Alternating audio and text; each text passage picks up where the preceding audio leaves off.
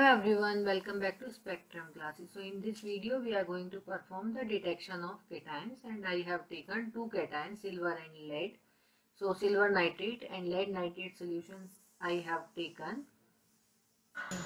This is Whatman filter paper and we are going to cut down the Whatman filter paper in the desired dimension, that is 2 into 4 inches for paper chromatography. Now I will cut down this and I will make a line of origin at the bottom. It is 1 centimeter above, and on this line of origin we will going to put our sample. And I have taken the Whatman filter paper in the desired dimension, that is 2 into 4 inches, and I have loaded the solution of our cations onto this. So left hand side spot is of silver nitrate and right hand side spot is of lead nitrate. Now let it dry first, and now we are going to put this dried Whatman filter paper in the solvent chamber, and here solvent is distilled water. Solvent should be below this line of origin.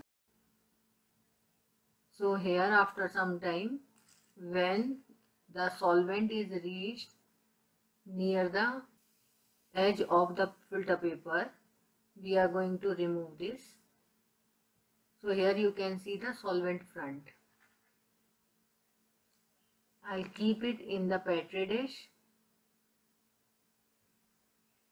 Now let it dry.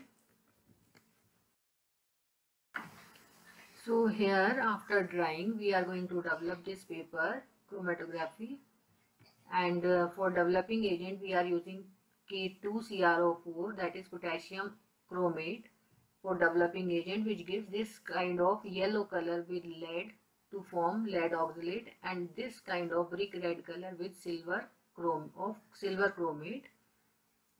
And now I am going to spray this K2CrO4 or potassium chromate on this filter paper where the spots were loaded, and run in the solvent chamber. So here you can see the colors. These are almost red color. On the left hand side we are having the silver, and on the right hand side we are having the lead. This may be due to the reaction of lead with the cellulose which is present in the paper, or maybe some other factor.